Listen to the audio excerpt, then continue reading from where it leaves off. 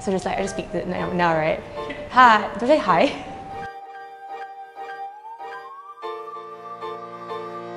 Hi, my name is Estella and I'm currently a full-time artist.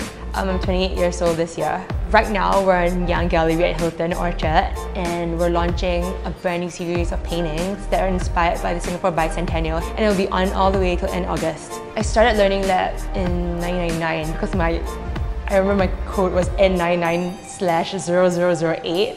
So like that was probably like P2 all the way to JC. So I feel that was like almost 10 years, I think, when we were learning that.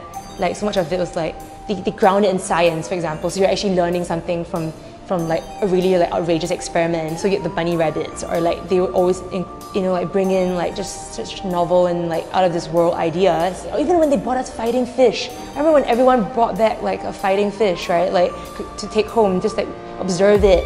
They always sneak things in where you're actually learning, but you're not doing it like the hardcore like dumbing down on you style. I never felt that way. I just always felt like it was trickling in, and I feel that kind of learning is the most effective.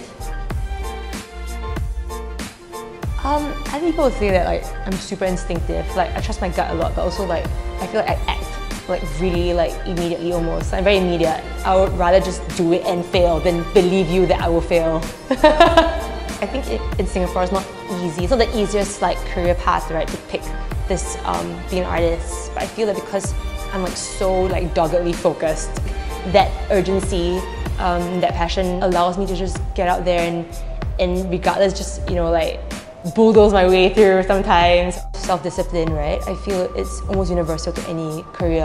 At learning that there's always this reinforcing of like consistency that comes in really handy, because even though it's visual now, it's still, you have to like put in the hours, and that rigor is something that it's so applicable, Yeah, so I think it's all about honing that creativity and never feeling like you have to compromise it.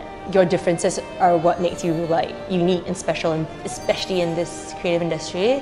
Discipline and like hard work cannot be faked, and it speaks for itself. So just keep making and keep like building it. Yeah. Thinking back, I feel like one thing I'll always remember is that I was never treated as a child. So I think they never ever make you feel like, oh, you're just a mere student. That's not the learning that way. Like it's always like spotlighting an individual and like kind of recognizing that everyone's so different, and there's diversity that's celebrated, and I guess that's why all of us have such colorful personalities coming from learning that, because you never ever feel like, oh yeah, let me teach you, oh, what is right, what is wrong, it's black and white. Why would you want someone to tell you the answer? I think so much about living is finding out, or like proving people wrong, and like just realizing that so much of it's like navigating the gray and finding the solution that's best for yourself. I think that's why like we're also innovative, and we really kind of make our own paths, right? Yeah.